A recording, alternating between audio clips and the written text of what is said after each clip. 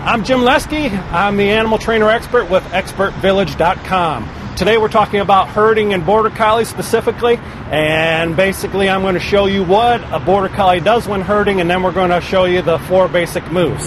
So basically what happens if we had our flock of sheep right here, or goats, what the farmer or rancher would do is utilize 1 or more Border Collies, depending on how big that herd was, to bring them either into the barn at night or to bring them away from a dangerous animal that might be trying to stalk the lambs or calves or whatever the case may be.